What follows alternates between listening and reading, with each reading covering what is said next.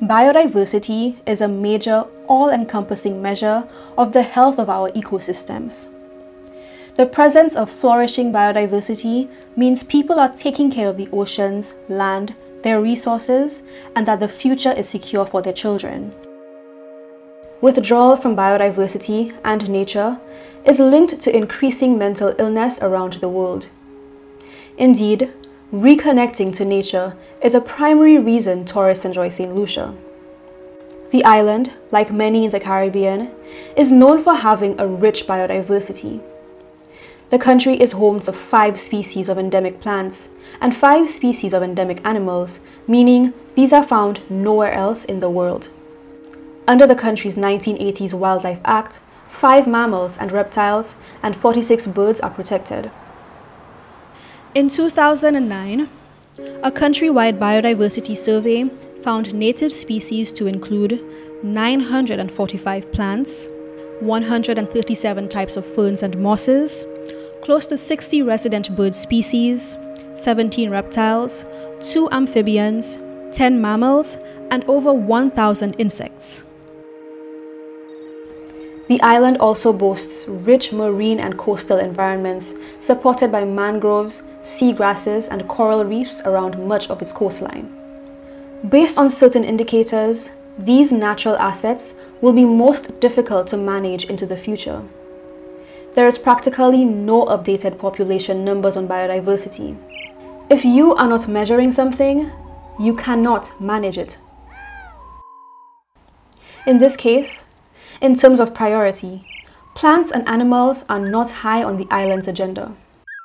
This is a basis for dismal scenarios of the future. There is precedence to demonstrate the possibility of this future. We can use the cases around the Amazona versicolor and white-breasted thrasher to show this.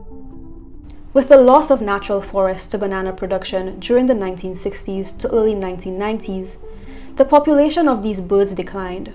It was only because of breeding programs that we still have them in the wild today.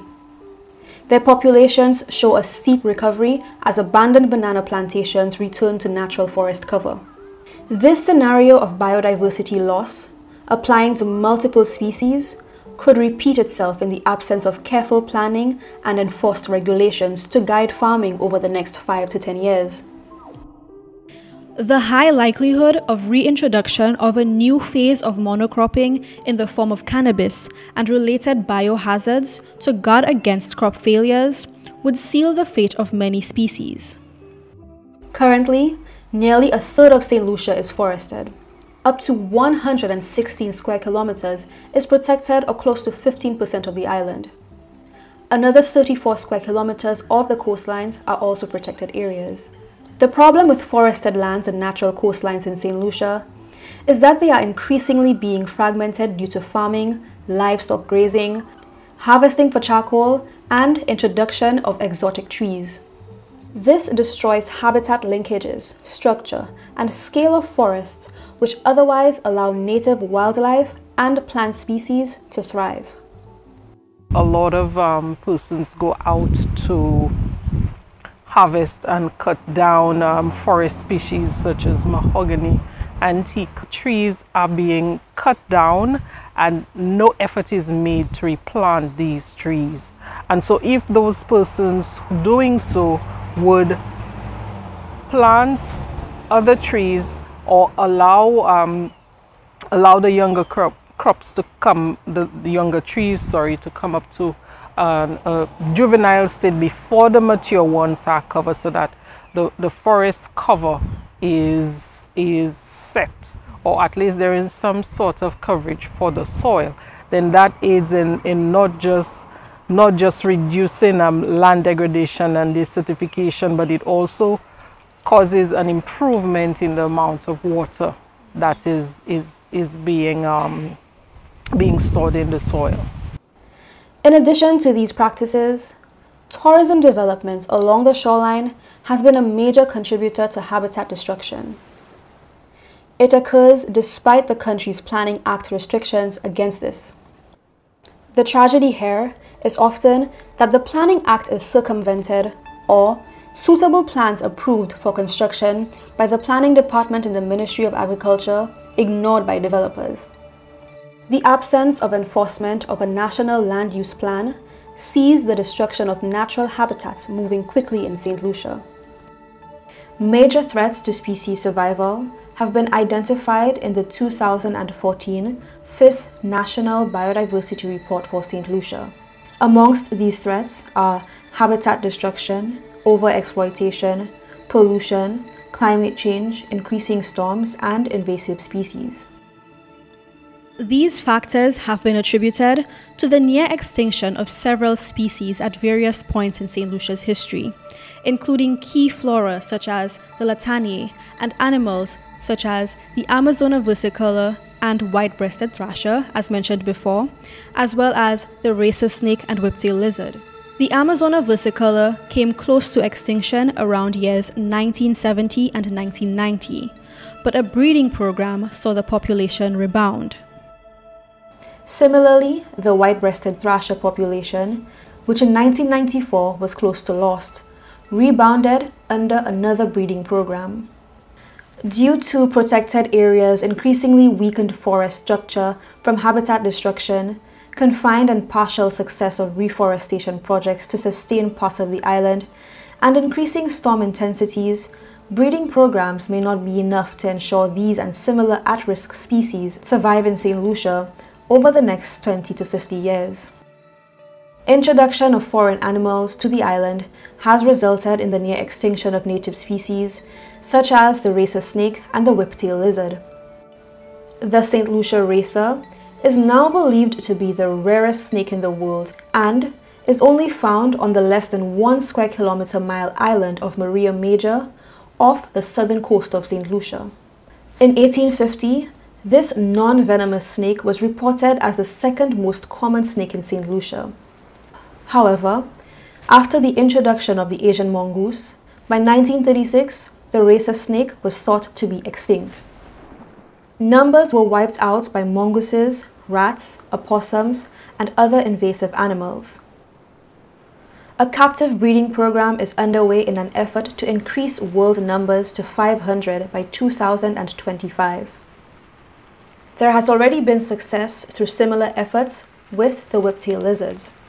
However, as the racer is currently found only on Maria Major, they continue to be at risk of predation from rats and other animals.